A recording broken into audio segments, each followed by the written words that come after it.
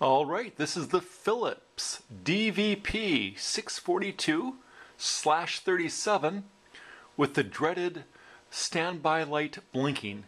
If I press the button, nothing happens, and you can just kind of see it's every second and a half or so it seems to be blinking, and I'm going to see if I can fix it.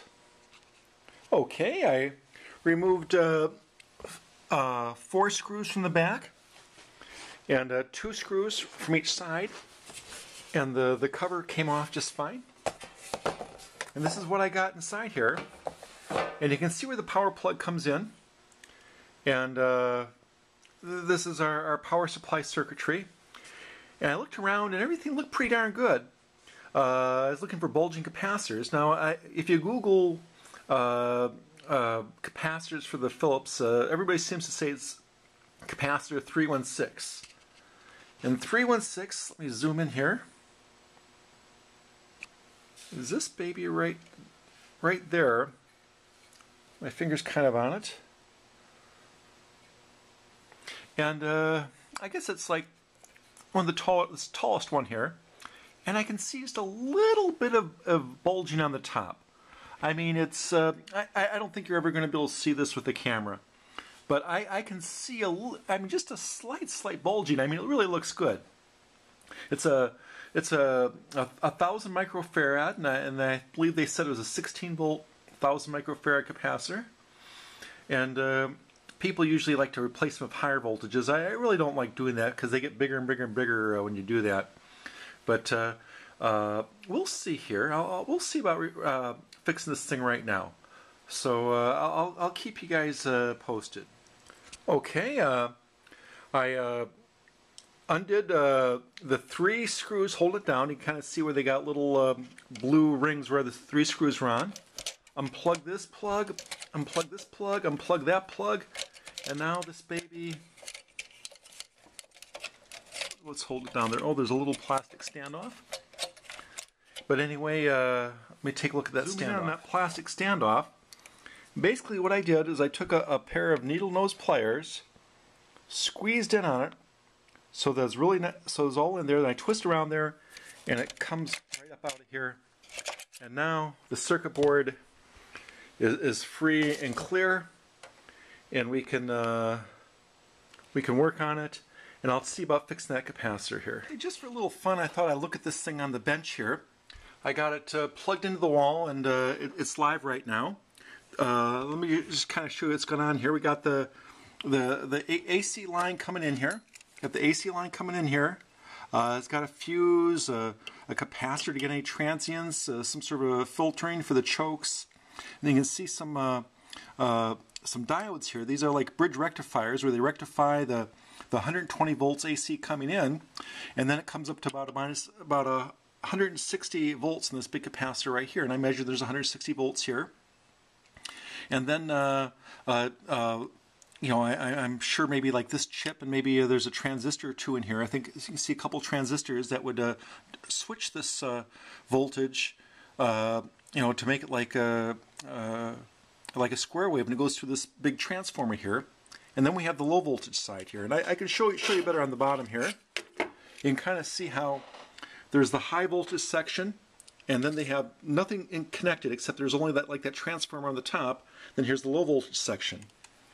And then these big heavy lines right here, here to here, I measured across C316, and this is the negative, and that's the positive, and it has 5 volts. So it's a 5-volt circuit, and it seemed to have the proper voltage on there, but the capacitor's gone bad. It's probably got too much ripple, something like that. And I had a monitor that did the exact same thing to me, you know, as far as a standby problem. And it seemed very likely that's what's going on here. Somewhere around here, I think I've got like a 3,000 microfarad 6.3 volt capacitor I'm going to try to put in here. You know, I mean, it doesn't hurt to go bigger, so I'm going to see what I can do here, and I'll let you guys know. But basically, let me just zoom in here. That's about as far as, oh, there it goes. It's about as far as it zooms. I'm going to unsolder here, and unsolder there, and then take the capacitor out and put a new one in. Okay, here we go. So let me show you how this works. You know, basically I take a soldering iron, and I heat up the two contacts. And while I'm doing that, I have a copper braid, and it's referred to as solder wick. And I heat it up, and the solder wick will suck up the solder, and I'll take it out. And as you're looking at here, the top one is negative and the bottom was positive. I think maybe I told you the opposite before. But be sure to look at the markings on the capacitor when you take them out to make sure, because they'll have a big black line on negative, and make sure you remember which is negative and positive. And like I said before, I found this capacitor, it's a huge capacitor. Instead of being 1,000 microfarads, this is 3,300 microfarads, and it's a 6.3 volt. This is a 5 volt circuit, so it worked fine, although a lot of people like to go with higher voltages. People would maybe go with a 10 volt or 16 volts, or I was looking at some of the forums and oh yeah, I get a 35 volt capacitor. And you know, you get actually less capacitance. If you have a 35 volt capacitor and only have 5 volts on there, it's not going to be as high a capacitance, and they say it's going to last longer.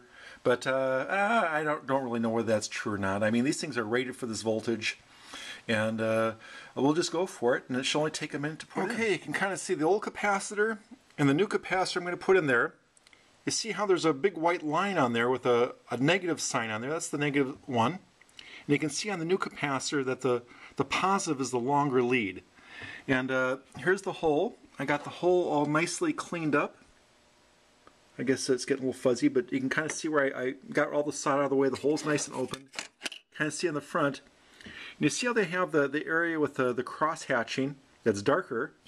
That's the negative side too. So that's the main thing to remember. Okay, I soldered the new one in there. Basically, I put the leads through there, gave a little bit of solder. Now I clipped off the ends. And you can kind of see it in here. It actually fits really nicely. It actually looks really, really nice. No problems. It fits perfectly with the big giant capacitor. And you know, the reason they put a little... Okay, the old one was 1,000 microfarads, 10 volts. And you can see there's a lot of room in here. You know, they get a lot of room, and the 3,300 microfarad works just fine. And this is a, you know, what the heck? You know, I mean, the reason, you know, is they want to save money. They use the cheapest capacitors they can in order to save money, and it seems to have backfired. Although they got your money, and you bought the DVD player. Now it's broken. You just have to buy another one unless you can fix it. So let's just hope this works. I'm all done. Let's get the old power cord out here. We'll plug her in. All plugged in. Let's take a look. And oh my gosh, look at that thing glow. Oh yeah, the power thing is on nice and solid. We'll press the power switch. Ooh, loading. Good sign. No disc.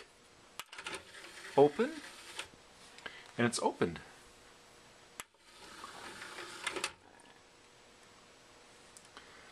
Well, all done. Progressive scan, DivX, everything. Dolby. Well, this baby's all fixed, and it didn't cost me anything. Actually, 85 cents. Those capacitors are from like Mauser. No, Digi-Key. I got Digi-Key for 85 cents for another project. I bought an extra, and so 85 cents, and there we go. It's all working.